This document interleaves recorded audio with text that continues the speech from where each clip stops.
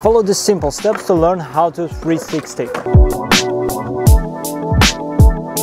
First of all, to make the 360, you should already know how to bunny hop and bunny hop 180. Now just try to do 360 both sides without scooter to see which side is more comfortable for you. Let's split the 360 into 180 jumps. The key here is to squat when you landed your first 180 to catch the balance point, and then you just do the half cut. So when you became comfortable enough with this simple exercise, it's time to move next to the 360.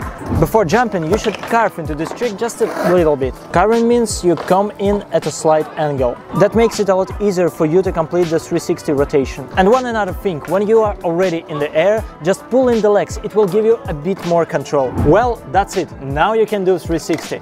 Play with this trick, practice it, combine it with other tricks and just have fun.